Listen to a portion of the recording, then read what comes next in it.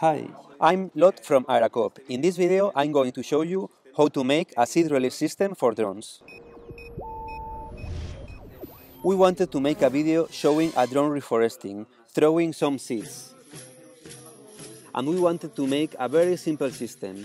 We think about 3D printing and how make a funnel and a container in a simple and cheap way to manufacture. We thought that in something simple like a bottle, you have a container with a funnel. And then we just have to fly to a certain altitude with a small triangle that will scatter the seeds. So we do not need any motor or extra battery, just attach it to a plastic bottle, open and close. We can load seeds in a bottle of 8 liters of water. When we talk about throwing seeds, we refer to pelleted seeds, seeds that already have a coverage that make them much more resistant to predators and rodents. You have it for free download, I will pass the link. You will also need a servo. I recommend the ES09MD of the Emax brand. The gears are metallic, so it's more difficult to break. It's a digital servo. If the signal coming from the flightboard is noisy, it will filter this signal, and the servo will not move, so less impact in energy consumption. It can be connected to any flight board. We recommend, of course, Pixhawk, because it allows GPS flights. So let's go. This is all what you will need. A bottle should have a big bottleneck. There are bottles with a small bottleneck. We have also seeders for both large and small, but it's better a big bottleneck because it's going to allow you to put bigger seeds. A flight board, a zip tie, a screwdriver, the whole 3D printed system, 5 M3 16mm screw, the Emax servo, and we are going to need glue. This is worth or any other. We will place this piece on this one. It has 2 small sticks.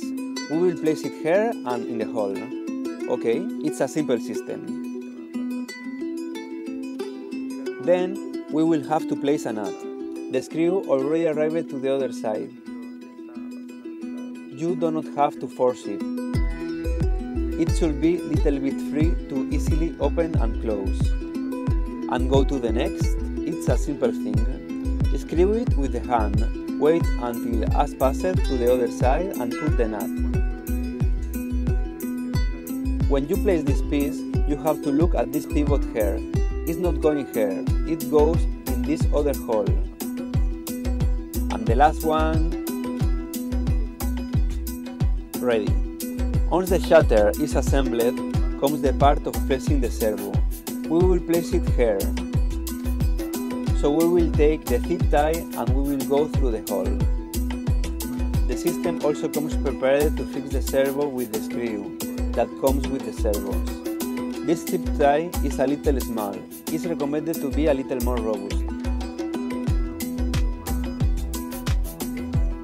Once this is done, we only need to glue the adapter system that has the servo to the gear. We place first the adapter system, glue, and we put it here like this. To prove it, we can use the receiver of our drone, connecting the servo to one of the channels. Or use a servo tester like this one. Connect to any 5-volt source. And is powered. We could see how the system opens. What I was saying of the servo filtering, when it is not in movement, it does not make any noise. It's ideal for safe battery. I hope that you like the system. If you build one, please write a comment. See you in the next video. We will tell you how to connect this system to a Pixhawk controller. Thanks for watching.